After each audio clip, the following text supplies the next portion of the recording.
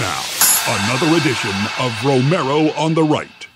Today on Romero on the Right, I have to address the shooting in Lafayette last week. A sad day for Louisiana, a sad day for Acadiana and Lafayette for sure. And there are a lot of people who've asked, why did this happen? Why did this guy choose Lafayette? I got a couple of thoughts on that. A lot of his choice was based on jealousy, envy, and hate. You say, wait a minute, how'd that happen? Lafayette was voted the happiest city in America. And to some people, that just probably sets them off because they are not happy. And this man certainly was not happy.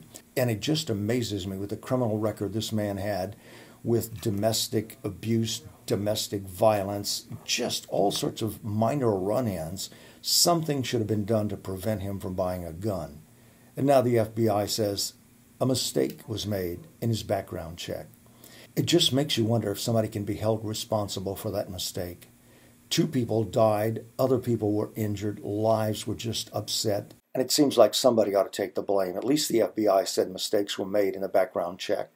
I think instead of worrying about background checks, we ought to have a better way of keeping track of individuals who have run-ins with the law, that things should be reported without turning into a big brother state.